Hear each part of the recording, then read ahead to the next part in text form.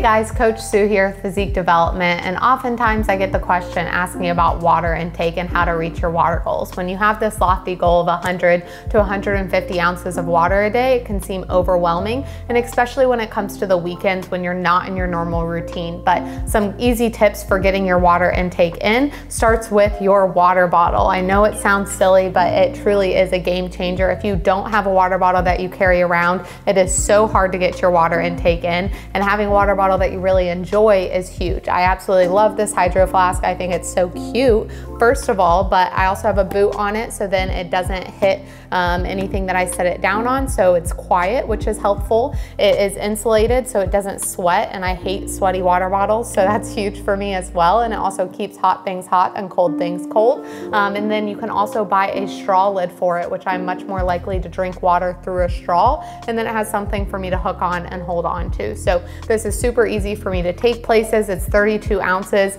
and Alex has one that's 40 ounces, and so you only have to fill it up a handful of times. You're not filling up a 16-ounce water bottle or an 8-ounce glass multiple times. And again, it keeps your water cold if you want it to be cold. So that's going to be step one. The other thing is going to be making timers on your phone throughout the day.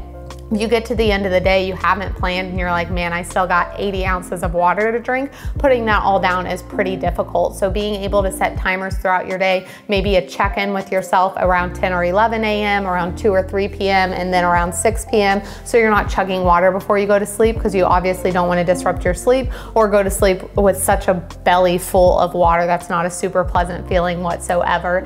So being able to set those reminders. Also, if you're working out that day, sticking to the rule of 20-20-20 or 30-30-30 of having 20 ounces pre-workout, 20 ounces intra-workout, and 20 ounces post-workout. So that can either be 60 ounces down the hatch or 90 ounces down the hatch. Really easy to get done. Now, if these things aren't working for you, aren't helpful for you, and you're still struggling to get your water intake in, you can also download an app called Plant Nanny, which some of my clients have seen great benefits from. And it's a little plant that you have to nanny, and you have to water it throughout the day, and basically it's tracking your water intake. So it's something a little bit more fun, a little bit more interactive if that works for you. And lastly, it's just making sure that you make it a priority as you go about your day.